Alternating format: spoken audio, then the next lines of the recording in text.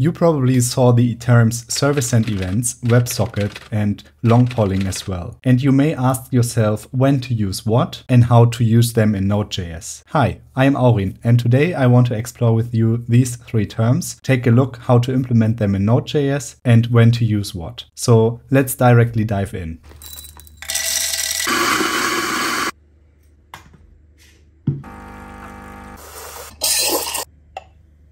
So first things first, what are server-sent events? So we have the server-sent event, usually referred to SSE.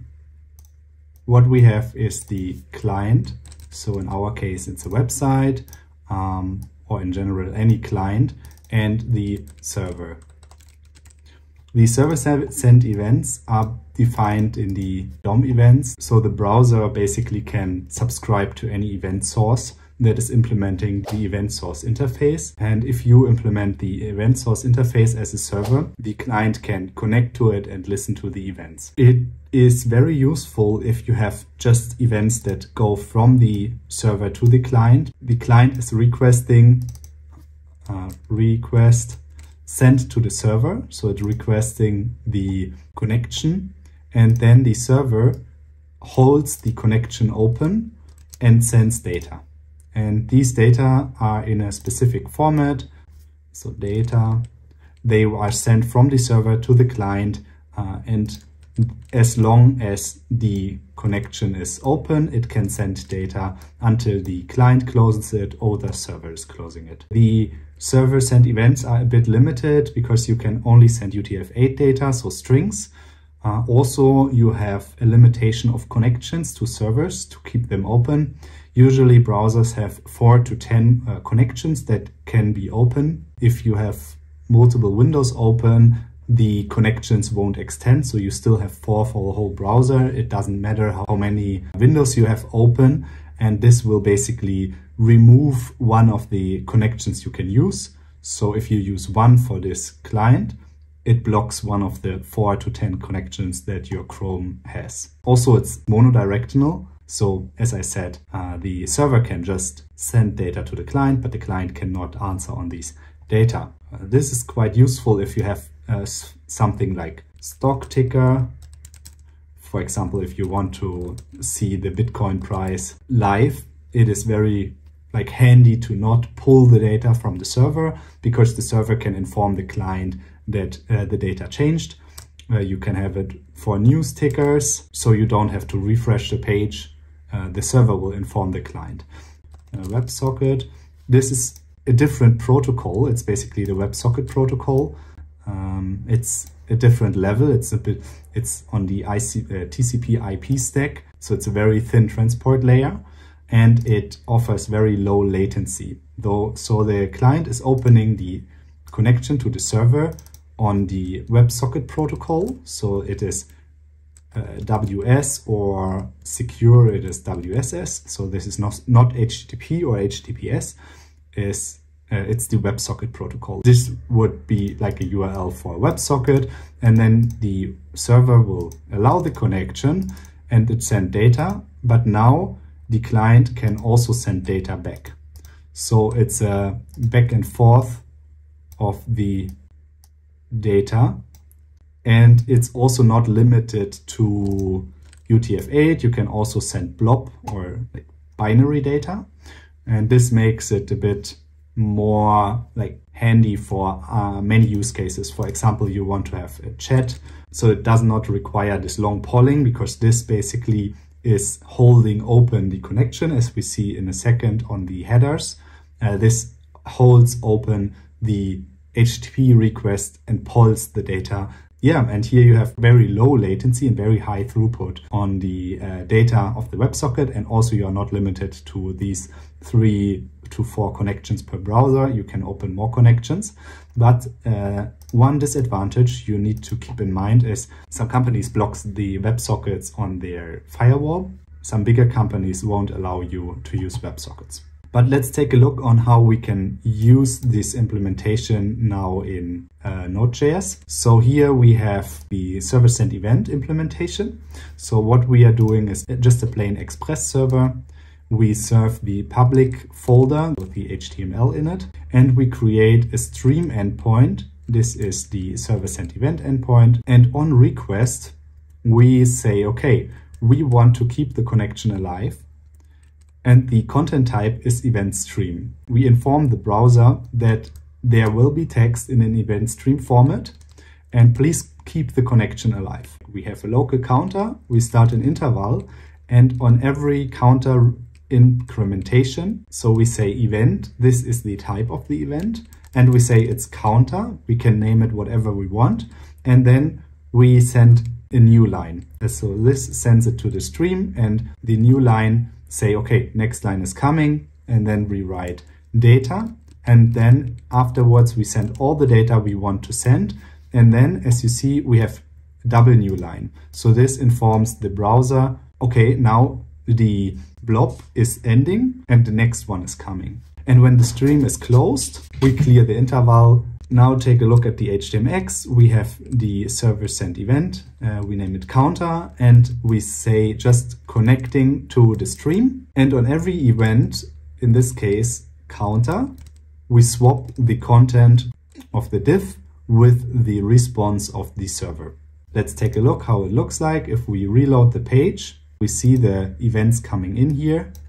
So the first event, the second event, and it's always type counter, and we see the div content. And this is also what we have in here.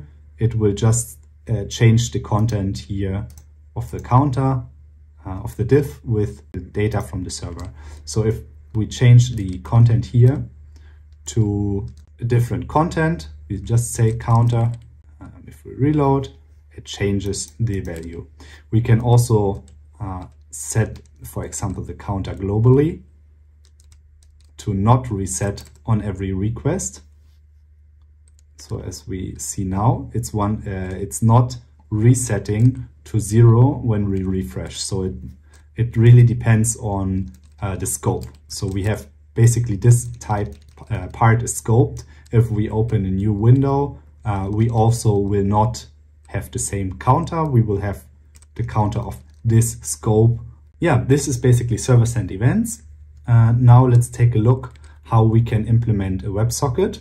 So we import Express WebSocket. This is an implementation or a middleware for Express to use the WebSocket. And then we add this Express WebSocket to our application. And so this is basically giving the middleware the access to the application. And now we can just do app.websocket and we can implement our chat room. And we have the connection to the WebSocket. So as soon as someone is requesting the WebSocket connection on chat room, we will see it here. We will receive the WebSocket and now we can connect on the WebSocket. So for example, we want to connect on the message event. Every time a message is incoming, we will receive the message and we can just console.log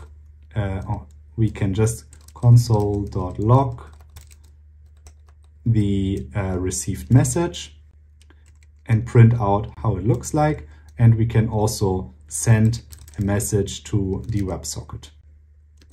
Let's enable the WebSocket code in our HTMX. So as we see here, we connect to the WebSocket protocol on port 8080/chatroom, and the ID chatroom defines that we will replace the content here with the content of the WebSocket response with the ID of chatroom. And we also have a form that sends into the WebSocket the content of chat message. So if we refresh, we see on network tab, if we reload, we see the WebSocket connection chat room, and we see there where data incoming that say welcome to the chat room. So we can receive data. HTMX is a bit interesting here. So this div will be replaced with the new div that says has the ID of chat room. So if we now send welcome to the chat room as a div with the ID of chat room and close the div,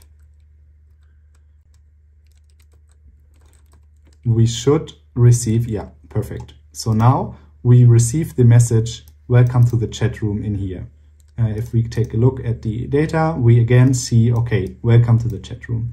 And if we now send something in here, so we write test, hit enter, we see, okay, we send now the JSON. The correct pronunciation is probably JSON. With the chat message, test, and then a few headers. We don't really care about that. But we can see now we received the message. So what we can do now is take the message and send it back. So first of all, we parse the message. So we need to parse the message. This is a bit complicated. So we need to first do a toString, then we pass the JSON, and then we get the text message. So vs.send, send, let's copy this one, and we can just send back the message. So we need to make it to a rich string. And if we now, oh, what broke? We cannot really declare a message. So incoming parsed message.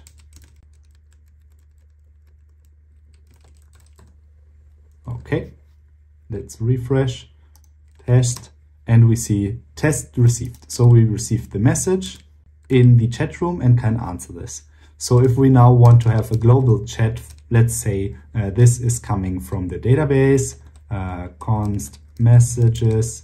So we have an empty messages array, and we just messages.push message, and then we send as response the messages as a list. So let's say we want to say unordered list, and in there we send the messages list. And to create this, we map over the message and return the messages.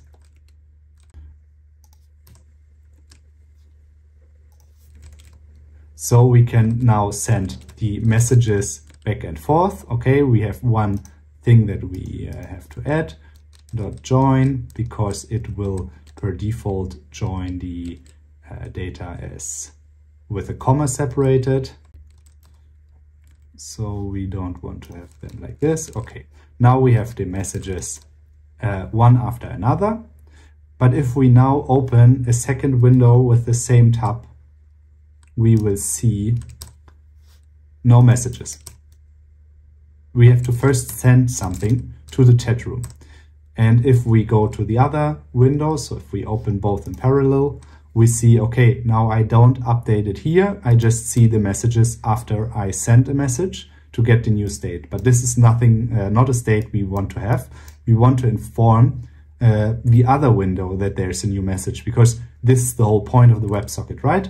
So what we can do is basically remember the connection. So we say const connections. And when someone is connecting to our WebSocket, we say connections.push the WebSocket. And when there is a message, we don't send it to this WebSocket, we send it to all WebSockets. So we can just say connections.forEach connection, and we just do the same thing. So now, if we send something here, it should appear in the other window as well.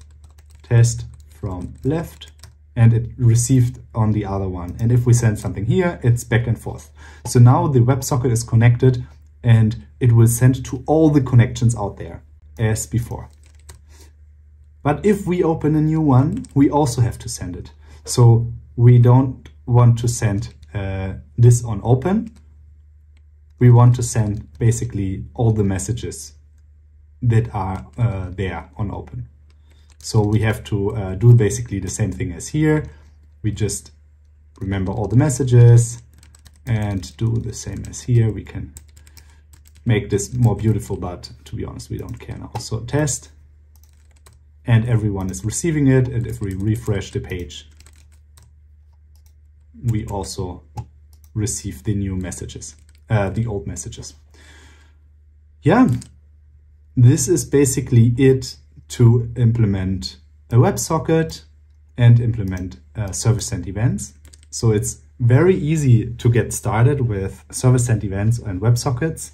I would highly recommend you to dig into it, test it out, try to implement a WebSocket yourself, try to play around a bit with it. There's a bit more to it than I showed now, but it is very important to know the concepts of WebSockets and server-sent events, because if you always just use refreshing, you basically hit the server with a lot of requests that are unnecessary. For example, you have a queue of people who want to buy a ticket in a ticket queue. You don't want the user to refresh and refresh and refresh every time to see the updated position in the queue.